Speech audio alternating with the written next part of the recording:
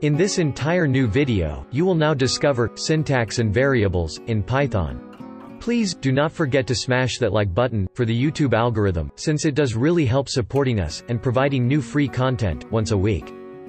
Are you interested to be part of this community? All the links are in the description below.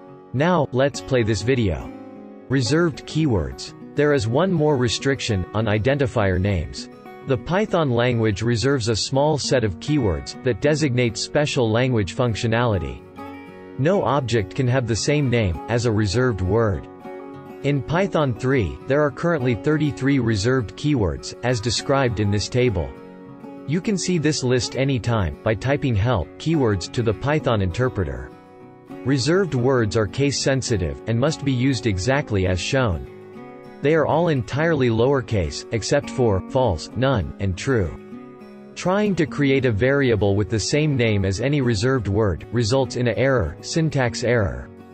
If you liked this video, please do not forget to give a thumb up and subscribe our channel. Digital Academy, learn free. Thanks for watching this video. Please subscribe. Hit the notification bell, like, comment, and share.